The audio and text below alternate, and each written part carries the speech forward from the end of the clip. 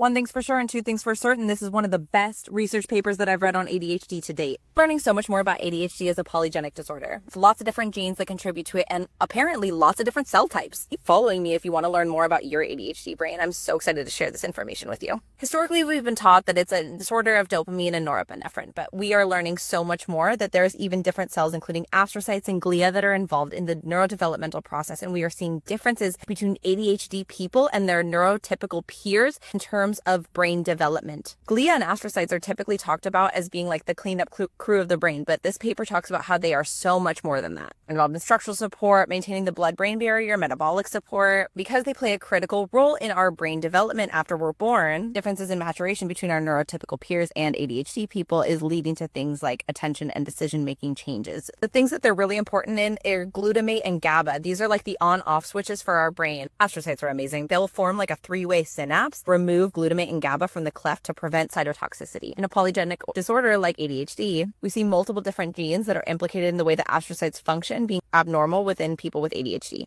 For example, this gene is involved in modulating astrocyte activation. It's implicated in things like Alzheimer's disease, as well as being able to recover because it helps to maintain blood-brain barrier. And so if you can't do that properly, then you lead to more damage in cases of like ischemia, which would be like the loss of blood to a certain region when you have a stroke. Also involved in memory regulation, can contribute to symptoms like hyperactivity, impulsivity, inattention, things like that.